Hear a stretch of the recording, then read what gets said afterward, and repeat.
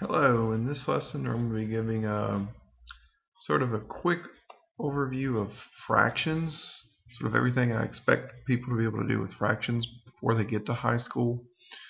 Um, you really start seeing fractions sort of a little bit more formally in maybe third grade. Some people might see it a little earlier than that. And so it's really hard to do justice to say third grade, fourth grade, fifth grade, sixth, seventh, you know. Um, but I'm hoping to keep this relatively quick and hit sort of all the things. It's not going to be everything, but it's going to be enough that you'll hopefully remember how to work with fractions by hand. Fractions are broken numbers. Fraction actually comes from the same Latin root as fracture, like as in a broken bone. And so it's this idea of like equal parts from something. The numerator is actually the number of equal parts. So the top number is the number of equal parts. The denominator tells you how many of those parts it would take to get a whole, to get one. So sort of this graphic here, we've got a cake. It's been cut into 4 equal slices. Each slice is a quarter or 1/4 of the original cake. 3/4 remains, 1/4 has been removed. Unit fractions go all the way back to ancient Egypt. Egyptians understood 1/2, 1/3, 1/4, 1/5. So we're talking about 5,000, 7,000 years ago. Humans had fractions, but it was sort of the basic ones. Like my 4-year-old kind of understands a half.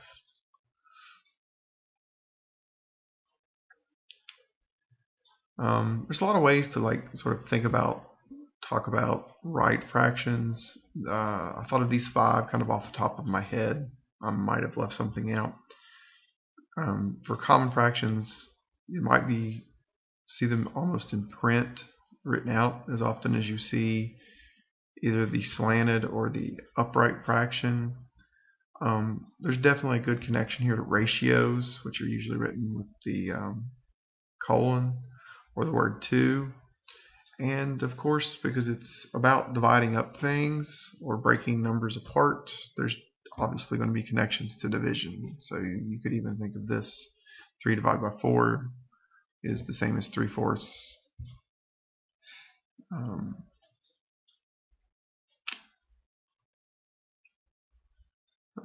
Mixed numbers and improper fractions.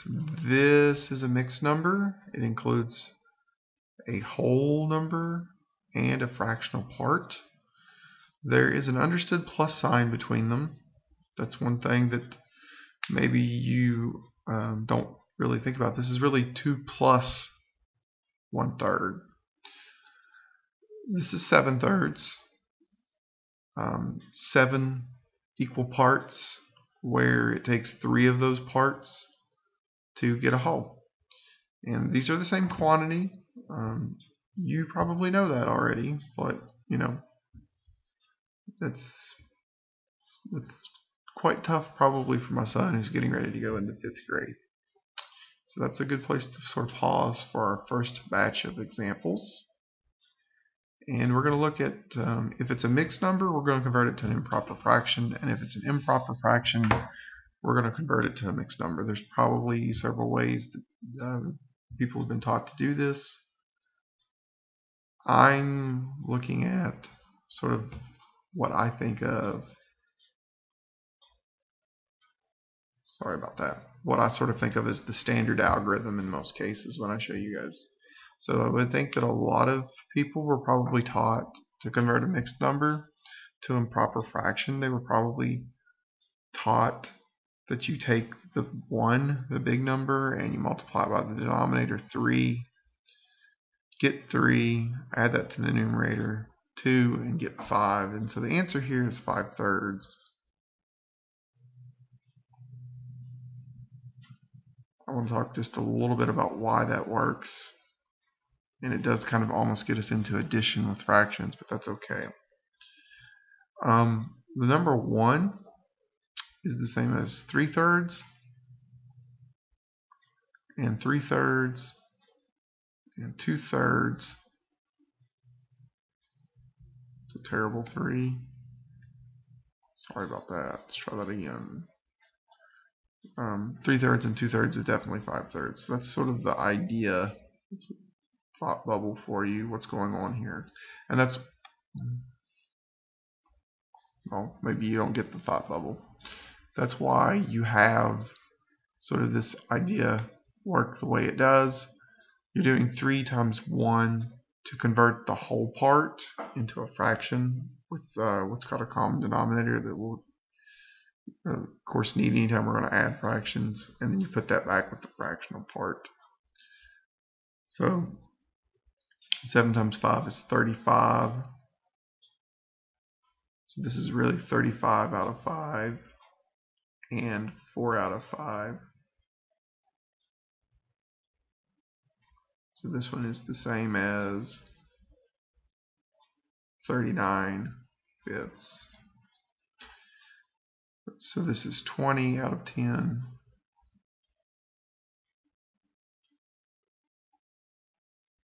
And 9 out of 10.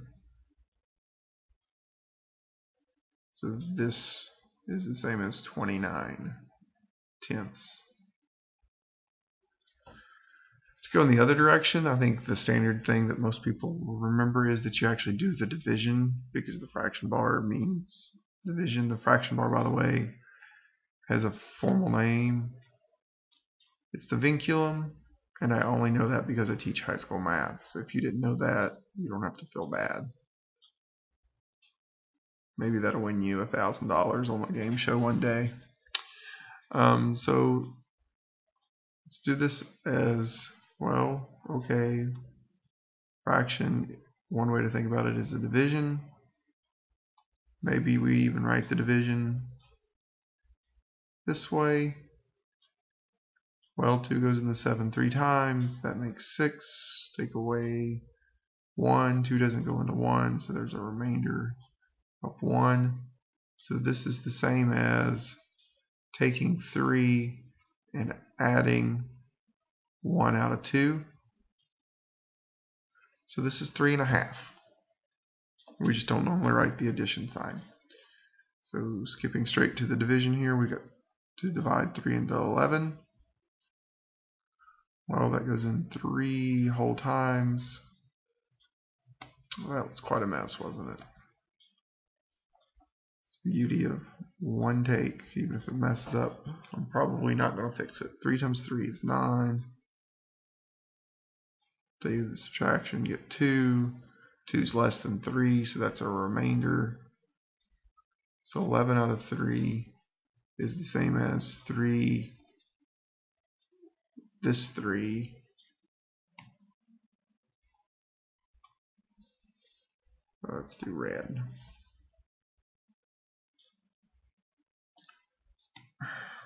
It'd be nice if the pen would cooperate. And 2 out of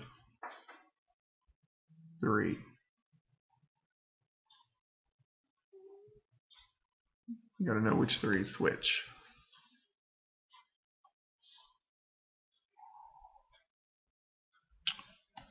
Alright, good enough.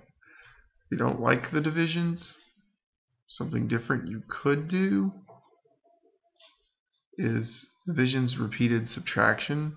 So you could start at 47 and subtract 11. Hey, that's 36. Subtract 11. Hey, that's 25. Subtract 11. Hey, that's 14. Subtract 11. Hey, that leaves 3. We subtracted 11. 1, 2, 3, 4 times, so it's 4. 3 was less than 11, so I couldn't take 11 away anymore. So I was left with 3 parts out of 11. And you could really quickly check this. If you like the first 3 examples, you could do 11 times 4 is 44, and 44 plus 3 is 47. So hopefully that kind of reminds you of all of those things. Let's go ahead and look at simplifying in common denominators.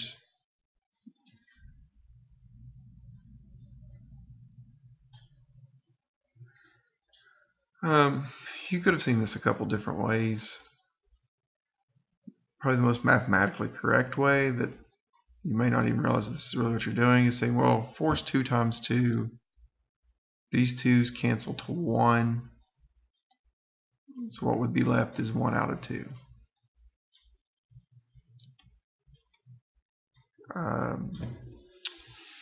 12 and 8. Okay, that's 4 times 3. 4 times 2. Oh wait, those cancel to 1. So all that's really left is 3 out of 2.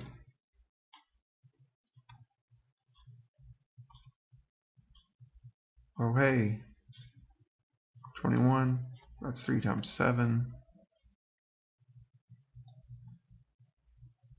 This is 1/3. If you're tempted to make the mistake and forget that it's about the 1 that remains, you might even want to write that 1 times 7, 1 times 2. That way it's a little more clear why your numerator is still 1. We're going to look at finding, oh excuse me, I forgot. Part of the directions I put on this on the notes page was actually to use cross multiplication to verify the fractions are equivalent. Some people really deal with this. So this is going to use sort of the idea of proportions. So we're claiming these two things are equal. And then one of the first things you're taught about proportions is to cross multiply. So we're just kind of pointing out, oh hey, when you do 2 times 2 you get 4. When you do 4 times 1 you get 4. What's 12 times 2? 24. What's 8 times 3? 24. What's 7 times 3? 21. What's 21 times 1? 21.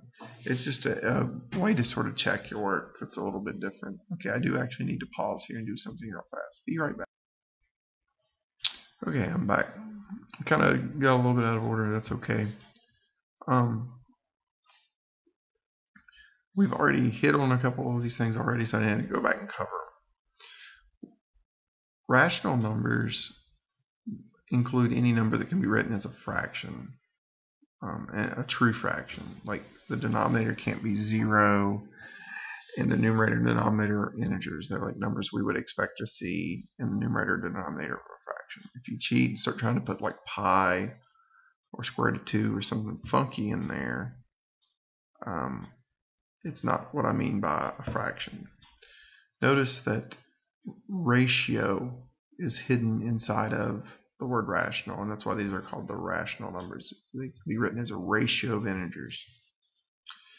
We'd also already kind of talked about proportions just a little bit. A proportion is a statement that two fractions are equal. And probably one of the first things you ever see about proportions is that you cross multiply proportions. And so in this case we get A times D, B times C, and those things are still equal. And we use that to check on this example over here. That's what we were doing there.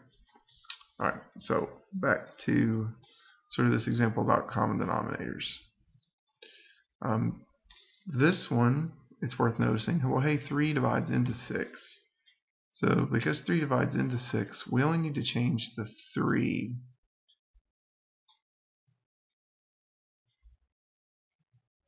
into a 6.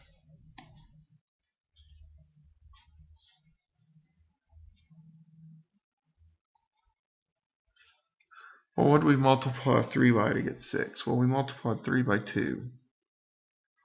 Well, that means we're going to also multiply the numerator by 2. So what we're really doing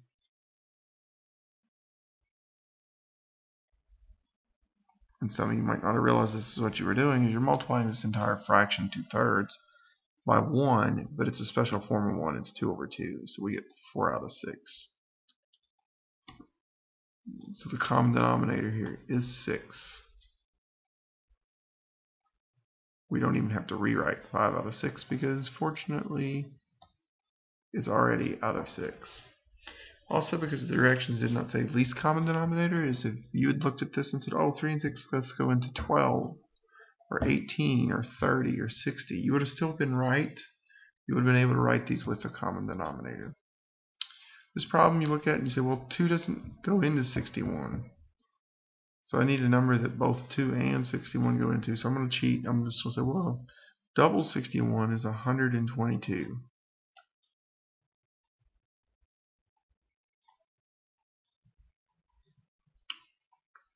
I'll make myself a little note that I've doubled. Well, you can multiply 2 by 61, and I'll get 122 as well.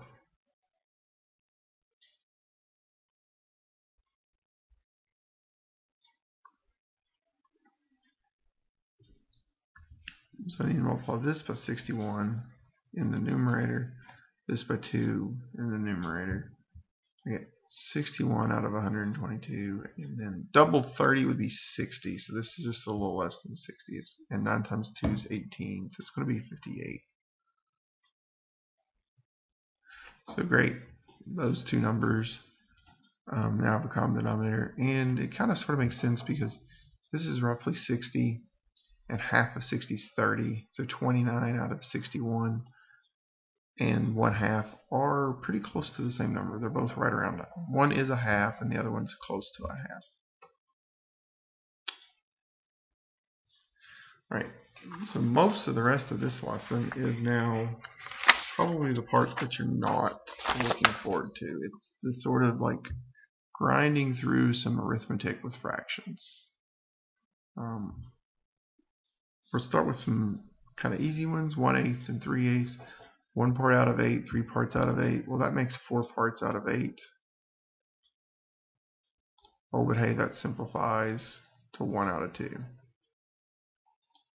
On this problem, we're adding two mixed numbers, but they have common denominators already. 3 and 1 is 4. 2/5 and 4/5 would make 6 parts out of 5. But that would be kind of bad manners to leave that way because the 6 out of 5 is improper and it's inside of a mixed number. So that's a whole with a remainder of 1s. That will bump the 4 up to a 5. And the final answer is 5 1/5. Okay, here we go. We actually got to do the work, get common denominators this time. 3 and 7 both go into 21.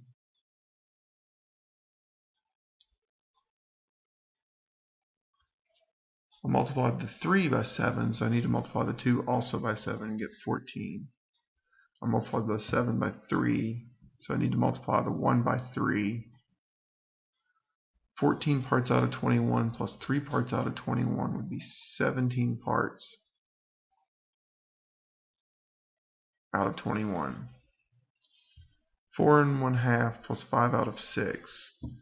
Okay, well, 4 and 1/2, 2 goes into 6. So it would be 3 out of 6 because 2 times 3 is 6 and 1 times 3 is 3. So we're going to rewrite it as 4 and 3/6 plus 5/6, which makes 4 and 8/6. 8/6 reduces. They're both divisible by 2.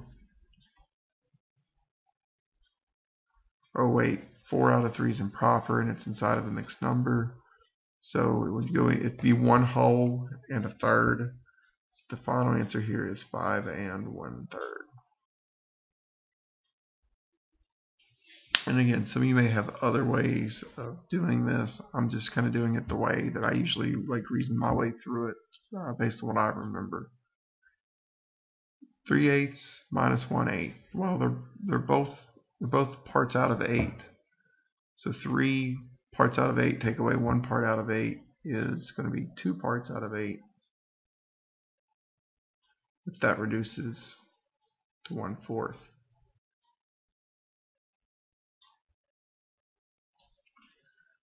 4 1/3, take away 2 2/3. This one's kind of the trickiest one probably on this page.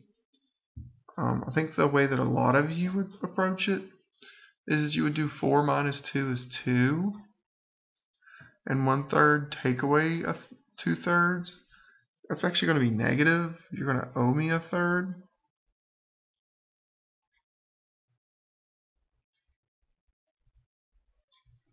Well, that means we probably want to write the 2 as thirds, and it takes 6 parts out of 3 to have 2. So 6 parts out of 3, take away 1 part out of 3, is 5 parts out of 3. Alright. I kind of want to go over,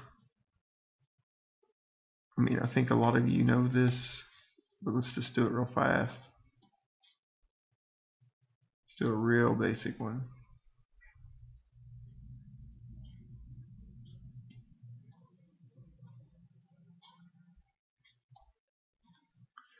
So there's our 4 objects that are making up, pretend they're equal, that are making up a whole. And let's say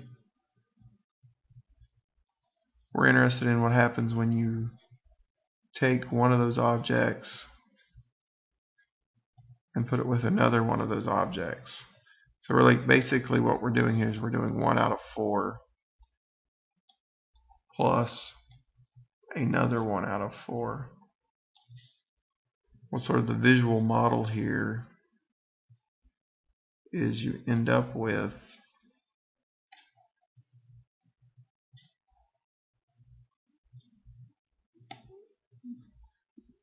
that collectively is 2 out of 4, which would reduce to 1/2. And you can just sort of visually inspect in this case and say, well, yeah, I agree, that's half the purple dots, whatever. Alright. Let's back up.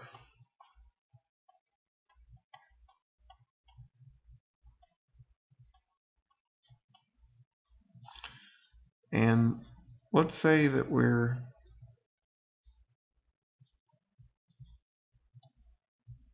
starting with 3 parts out of 4. But then we lose or take away or get rid of 1 part out of 4. Well, I think it's pretty easy. Again, I'm doing fourths, so it's not too bad. It's pretty easy to visualize. Well, what do we have now? We have 2 parts out of 4, which again is half of the original dots. So, the visualizing fraction arithmetic in terms of addition and subtraction, not that bad.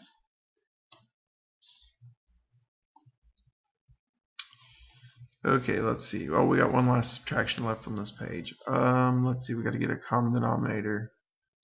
7 happens to go into 21.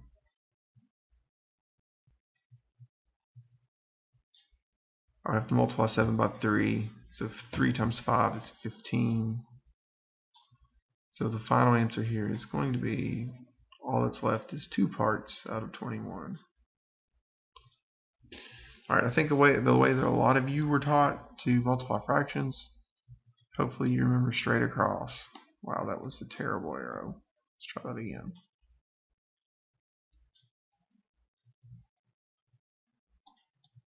Straight across. So numerator times numerator and denominator times denominator. Well, 1 times 2 is 2. Excuse me. 3 times 5 is 15. Okay, that doesn't reduce. We're done. 2 times 3 is 6. 7 times 4 is 28. Oh, hey, that reduces. They're both divisible by 2. They're 2 times 3. Excuse me, 2 times 3 and 2 times 14. So 3 out of 14. You could also, you were probably taught to notice that, hey, 2 can be used to cancel that 4 to a 2. And then I would only do 1 times 3 is 3, and 7 times 2 is 14, and you get to the answer a little faster that way. The mixed numbers, I'm going to convert them to improper fractions. 3 and 1/4, well, that would be 12/4, so this is 13/4.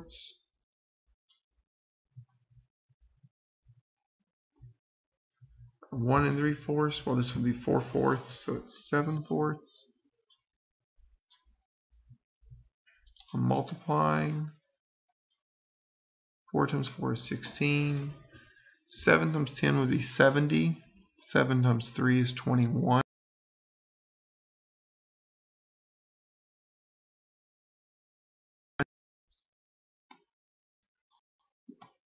We'll go through that again.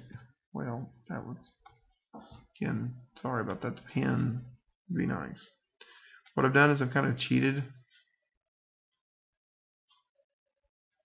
And I'm thinking of 13 as 10 and 3. And then I'm do each of those numbers times 7, which is a little easier to do in my head. 70, 21. Hey, that's 91. 91 over 16 I know is not going to reduce because I cheated and I kind of looked at the numbers and nothing was going to cross out and cancel to 1 like it did up in this example. Oh, hey, that's a exponent of 2. In case you've forgotten, that means to multiply something by itself. So 2/5 times 2/5. Well, multiplying straight across, that would be 4/5. This one's a little trickier. I also threw in a negative. It's a third power. But hey, we're going to do negative 3 over 2 times negative 3 over 2 times negative 3 over 2. A negative times a negative times a negative is negative. 3 times 3 times 3. 3, 9, 27. 2 times 2 times 2 is 2, 4, 8. I know it's not going to reduce because the fraction didn't reduce to begin with.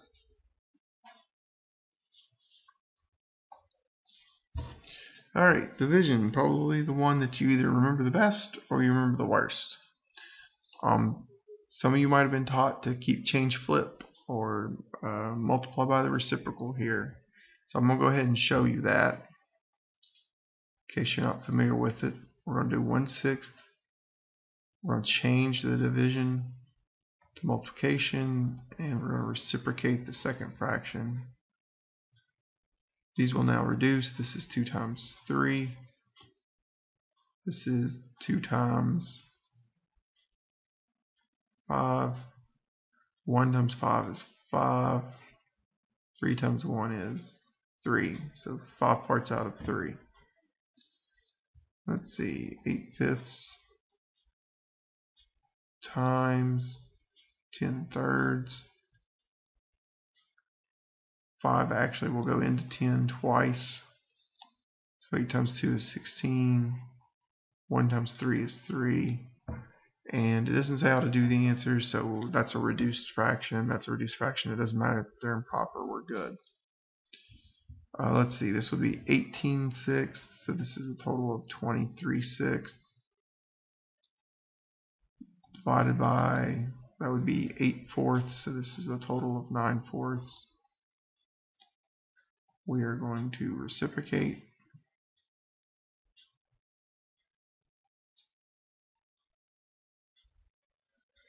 6 and 4 are both multiples of 2. 9 doesn't go into 23 and 3 doesn't go into 23, so this is good to go. 23 times 2 is 46. 3 times 9 is 27. This is 46/27. Again, let's kind of go over here to a scratch piece of paper. Let's see, select all, and just delete.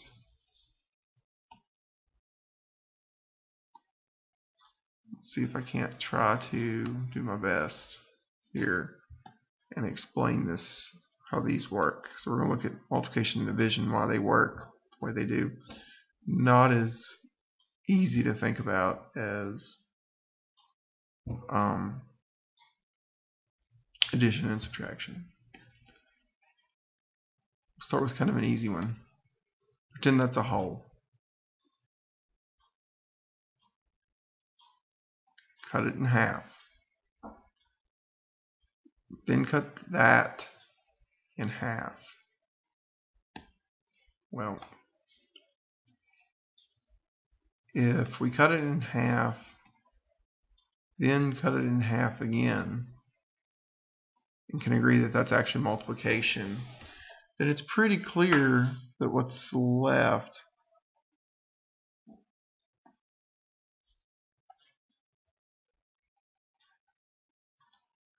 is a fourth of the original. And you might say, well, okay, that's nice and all, but let's do something where the denominators are a little different. 3 out of 5 times 2 out of 3. We know the 3 should cancel to 1s, and we'll be left with 2/5. Let's see what happens here. So I'm going to draw me a rectangle. Well, it's got to be a rectangle. Okay. Let's draw a rectangle. I'm going to divide it into 5 parts. Just kind of estimate. And I'm going to shade 3 parts out of 5. Then I'm going to cheat, and I'm going to take the same rectangle, and I'm going to divide it into 3 parts. Well,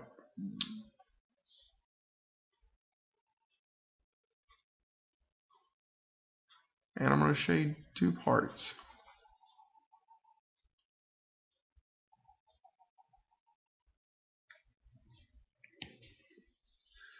Alright, so it's kind of hard to see there,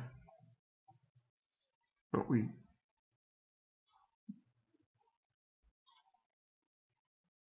done 3/5 kind of that way. We're taking 2/3, kind of put it on the same rectangle, and then sort of the question is well, how many pieces end up being shaded by both the red and the blue? So it's like 1, 2, 3, 4, 5, 6. Well, that's what we would get if we did 3 times 2.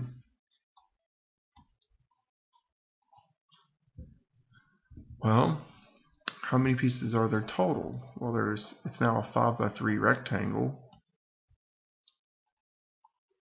So there's 15 total.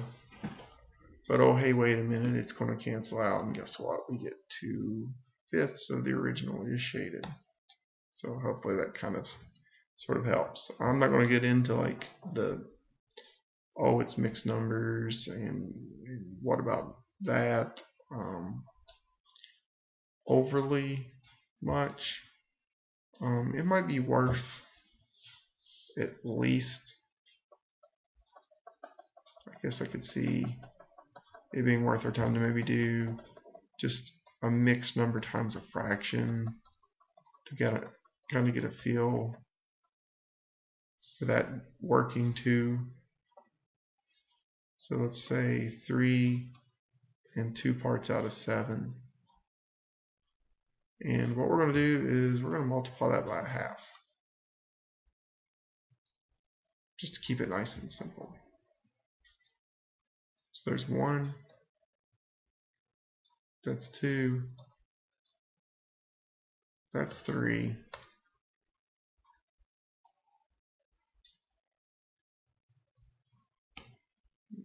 okay, 1, 2, 3, 4 parts, 6 parts, cheat and add on an extra one.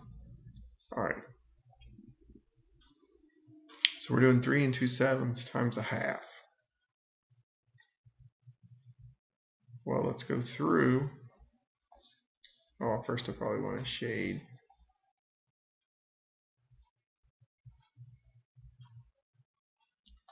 Alright, so now we're going to physically just cut all of these things in half.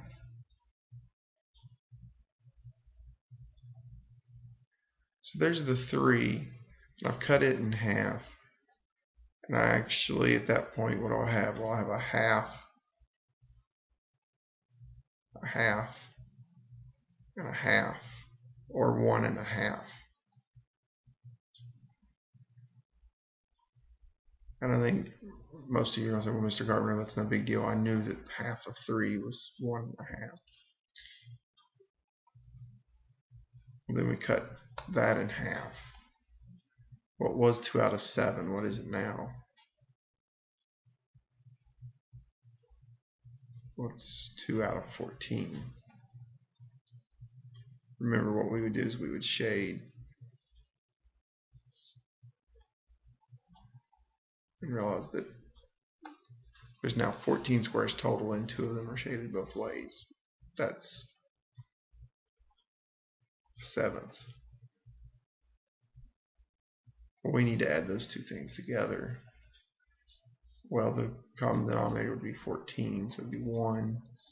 This would be 7/14 plus 1 more 14th would be 8/14. 8/14 reduces, 2 goes into both, it would be 1 and 4/7. Again, might not be the most efficient way to get there, but we're just trying to go based on what I remember off the top of my head. It's things that you all have probably seen. It's more a review than teaching you how to do stuff for the first time. Last thing I probably want to review with probability that might be helpful, and it's related to fractions, and you're definitely going to see it on something like the ACT exam, is probability. Probability is a numerical measure of the chance or likelihood that an event will occur. Probability is often expressed as a fraction, and the denominator is like this total number of possibilities. And so we have a example we're going to do. Suppose a bag contains 4 red marbles, 3 blue marbles, 2 green marbles, 1 yellow marble.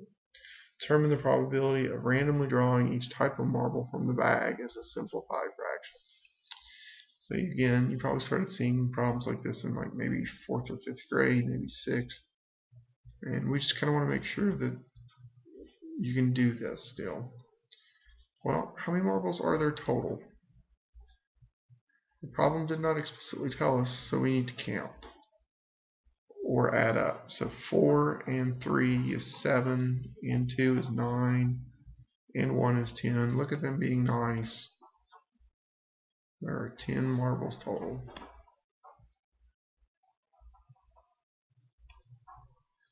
So how many are red? Well, 4. But out of how many possibilities? 10. Well, how many are blue? 3. But out of how many possibilities? 10. How many are green? 2. But out of how many possibilities? 10. How many are yellow? 1. But out of how many possibilities? 10. Oh wait, we were supposed to simplify these. That's 1 times 5, or 10s, or excuse me, 2 times 5, so 2's cancel, leaving 1 and 5. This is going to be 2 times 2 over 2 times 5, so it's 2 out of 5. And hopefully that's about everything. Hopefully you feel good and refreshed from fractions now. You might still be having trouble with some parts, and that's okay, because fractions are pretty hard for a lot of people. That's okay. You just can't be scared of them. That's the #1 thing. We'll use them pretty much all year. So thanks for your time. See you next time.